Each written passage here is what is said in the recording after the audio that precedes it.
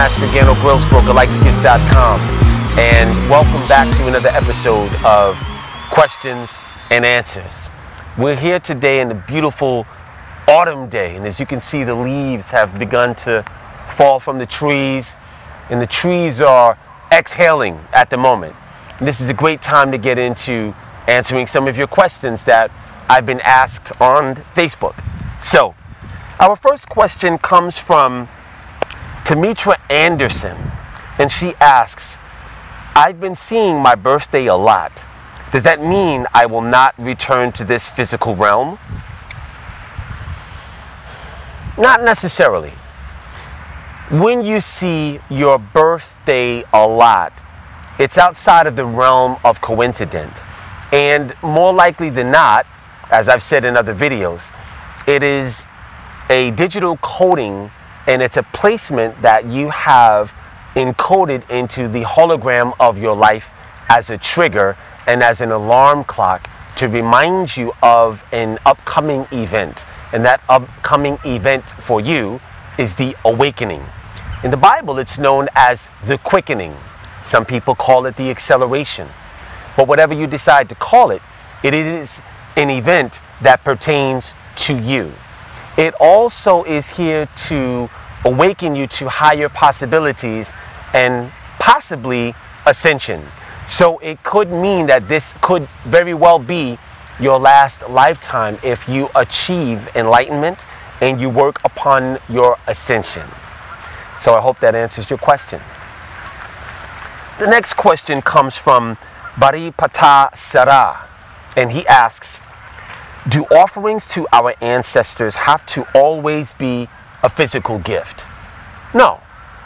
It's very funny that you ask that question, because about 3-4 years ago, when I first started Galighticus, I was told by the ancestors that there is another tier and quality of what we can supplicate to them.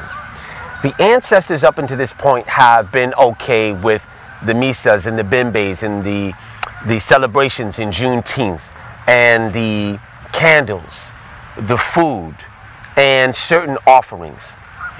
But because so many people have done that for a period of time, there's another requirement that exposes the ancestors to more of what it is that you can offer them, giving you a better quality reverberation that comes from them. That is made possible by the ancestor money.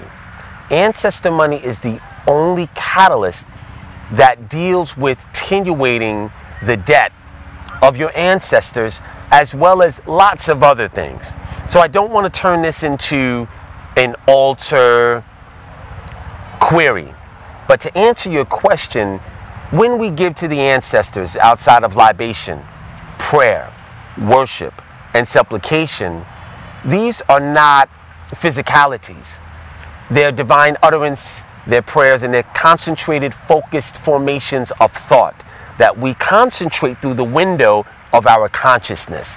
If you have an altar, it is a way to expound and multiply and magnify the power of what your intention and desire is for your ancestors to have directly from you. So when we have a complete slew of harmonics that we offer to the ancestors on a continual basis, it creates a systemic, sustained, direct, even flow of abundance that comes in many different areas into your life. So I'll give you a quick analogy before I close out the answer to this question totally. That's very interesting. What was that? Sounded like, I'm going to have to look at that, but that's nice confirmation. Something just dropped. Sounded like a rock hitting something.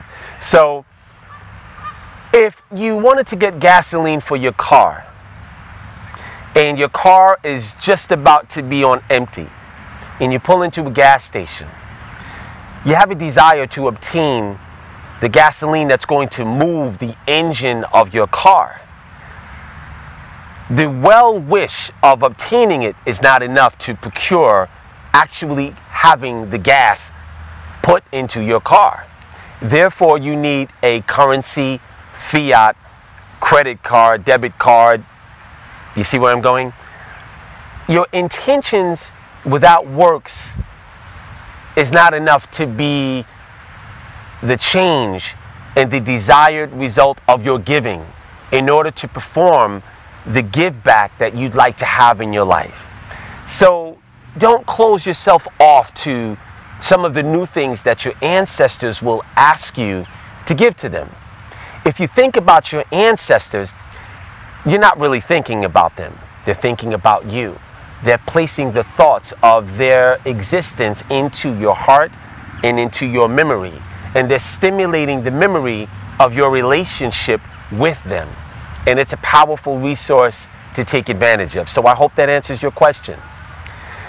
I am Sri Master Gano Grills for Galighticus.com, and I will see you on the next episode of Questions and Answers.